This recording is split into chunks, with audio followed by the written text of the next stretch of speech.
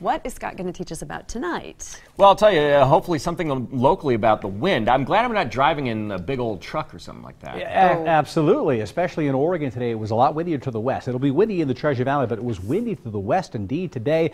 Here's I-84, Baker City, some rain showers nearby. These little blue dots here are wind reports, and this one northeast of Pendleton, this was a 72-mile-an-hour wind gust earlier today. What did that do? Well, take a look at this photograph here. I want to show you. We'll switch computers, and this is what happened on Route 11. This is it right here, a tractor-trailer, and I think it damaged the guardrail right in this region here as well. Closer inspection, you can see a worker here hoping to clean this up. So out in the open, wide open spaces, strong winds, and this is just a taste of what is happening to the west. It is a real bad situation in Northern California. It's actually a good situation for the rain, but it's tough for the wind that's coming in, getting gusts to 50 miles an hour in some locations along the coast, and gusts upwards to 80. There was one gust here in southern Oregon that was above 85 miles an hour at 4,000 feet earlier this afternoon, now gusting to about 54. Very heavy rain, about 1 to 3 inches of rain will fall out of this overnight tonight. And you look back to the west here, we're getting strong jet stream winds here, but there's a push in the jet stream. Right now, winds at jet stream level are 180 miles an hour out here,